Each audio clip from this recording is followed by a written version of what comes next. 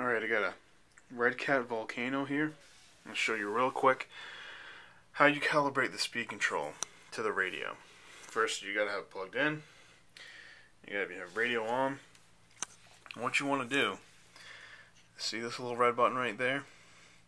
You want to hold that down when you turn your switch on. Alright, first you gotta have your battery plugged in. You gotta have your radio turned on. Then you hold down this red button on the speed control when you turn it on. Let go of the button after you turn it on. The speed control, you can see the blinking red light. That means it's ready for calibration. You press the button once. That gives you your neutral setting. You pull full throttle on your radio. Hit the button.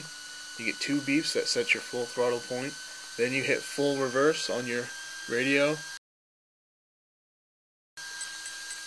That sets reverse. You let go of the throttle and now she's calibrated.